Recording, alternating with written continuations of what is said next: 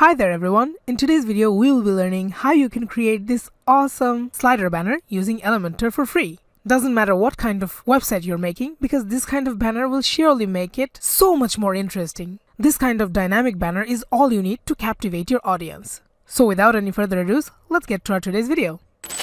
So first of all, come to your Elementor canvas. Now since this is a slider banner, in order to show this full effect, we're going to put some top sections here.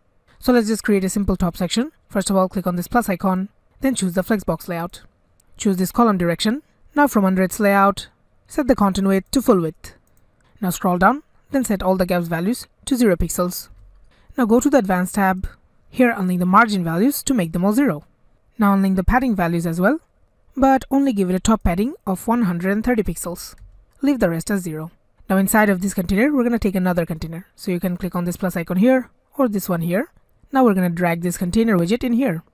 Now in order to avoid confusion, let's rename these containers. For that, just double click on it. Then I'm going to rename the first one as banner container. Now let's rename the second one as banner top. Now from under its layout, set the content width to boxed and then give it a width value of 1300 pixels. Then scroll down and make the gaps values 0 pixels, all of them. Now go to the advanced tab.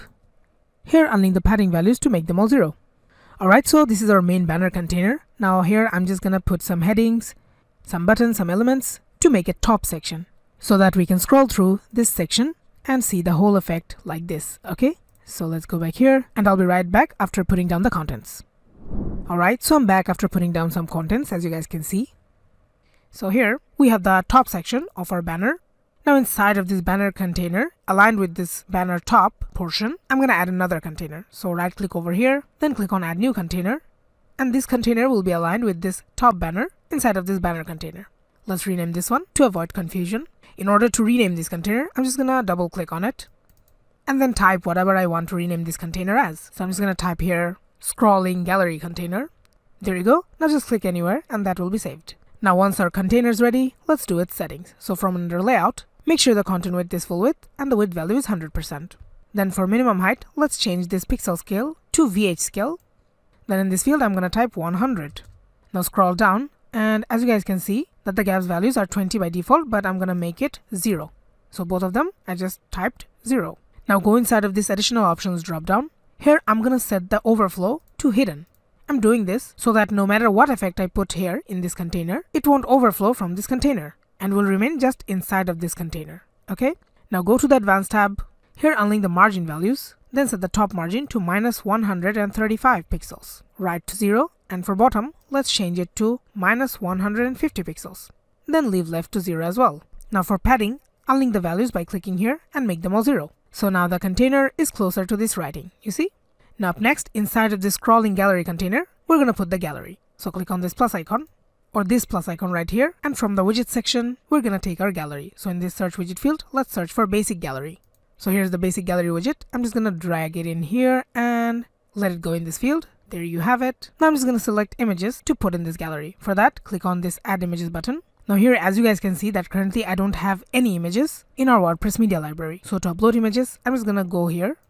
And then we have to select files to upload in our media library. But before that, we do need the images, right? So for that, you can just go to jimfahaddigital.com and inside of our website, you'll find this important links. And under the important links, you'll find this button that says download the resources I've used in the tutorial. Now, if you just click here, it will redirect you to all the images that I'll be using in this tutorial. You can just click on this download button and all the images will be downloaded on your device. If you just unzip this file, then you'll get a file just like this one with all the images in it. Okay, so let's go back to our Elementor canvas. Now here, I'm just going to upload the images. So click on select files. Then inside all the images folder, we have all these images. I'm going to select them all together, then click on open. Now all of the images will get uploaded in my WordPress media library. Now from here, I'm just going to select them all and then create my gallery. So click on this create a new gallery and click on insert gallery. Now finally here, as you guys can see, all the images have been uploaded and they're showing in our gallery. Now from under its settings, you'll find this image resolution. Let's change it to full. Then for columns, set it to 4 and leave the rest as they are.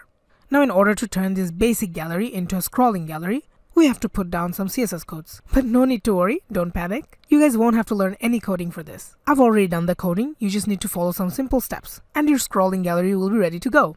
So first of all, what we're going to do is go back to jimfadigital.com. Now if you scroll down, you'll see this slider, curve, shape, effect, CSS and JS code. I'm just going to copy this whole portion by clicking here, copy to clipboard, then go back to our Elementor canvas. Now in order to put down this CSS code, we need another widget. So from here, click on this plus icon.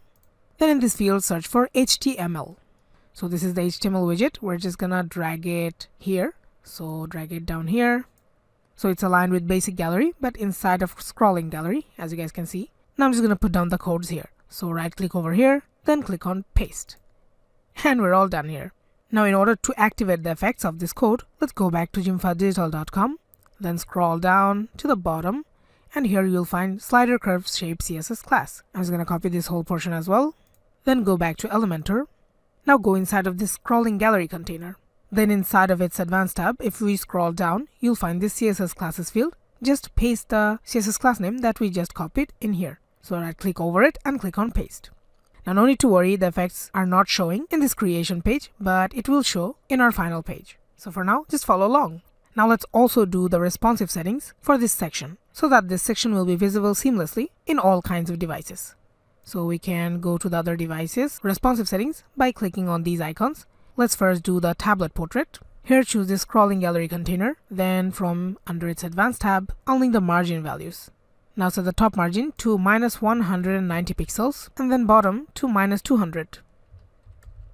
And we're done with tab. Let's go to mobile portrait. Here again, only the margin values. Now set the top margin to -227 pixels and bottom margin to -200 pixels. Also, choose this basic gallery.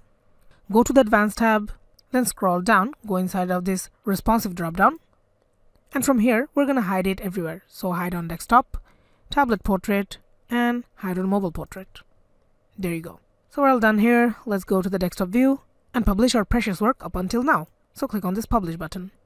Now let me give you guys a preview of the beautiful slider banner that we just created. So we're going to click on this eyeball icon to preview changes. Click here. And this is the beautiful slider banner that we just created. But there's a slight bit problem, as you guys can see, since this is a slider banner and the effect shows as we scroll down. However, since we don't have any other section on the bottom, we can't really see the full effect of this slider banner. So let's just create another section real quick. And for that, I'm just going to go to kitpapa.com. In kitpapa.com, they sell all kinds of ready-made template kits for any kind of website for a really cheap price. So I have this all-access lifetime deal from them, which is why I can access all their ready-made template kits.